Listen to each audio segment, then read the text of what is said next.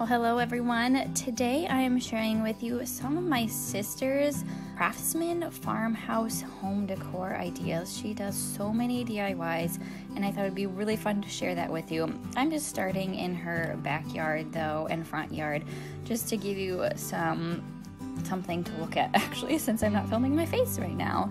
And I just think she has such a beautiful yard too, and is so fun to see her put together her house and how amazing it looks. So she has such inspiration and I'm excited to share that with you. Most of her DIYs are found on Pinterest, so I will make sure to put either her board on in the description box or the actual link of where she has found these ideas. But yeah, it's just so fun to see her inspiration, and I hope you're inspired as well to see what she's done with her Craftsman farmhouse style decor.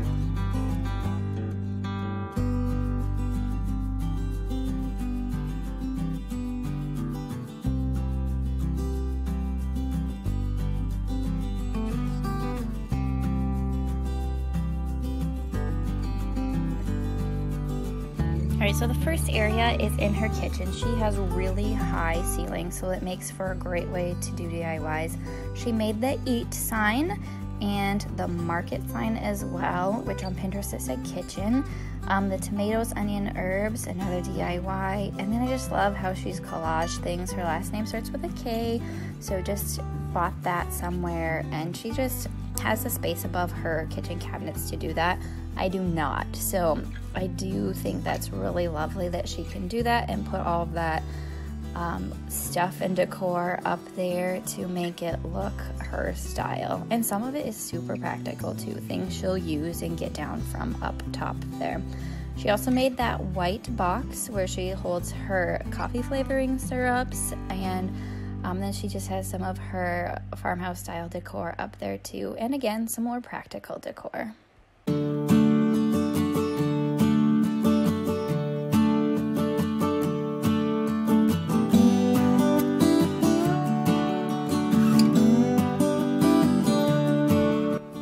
Now to her living room. Above her TV, she made all these arrows, the home sign, and the separated arrows as well. I do really like the collage that she has, and she also repainted her window frames white, which makes that very Craftsman style too.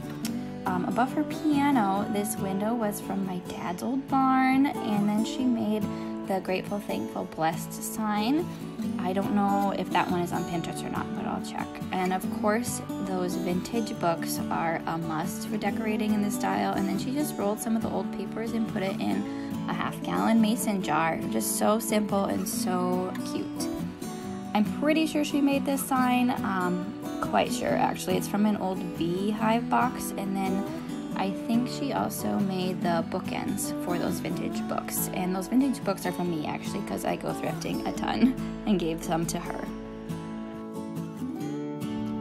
These white and gray picture holders she DIY'd, and then I think she DIY'd the magnetic board too. She's got two girls who are in school or school age, so it's a good landing station for her by their stairs going to the basement. So I just think that's a really cute, really simple way to add decor and practicality as well.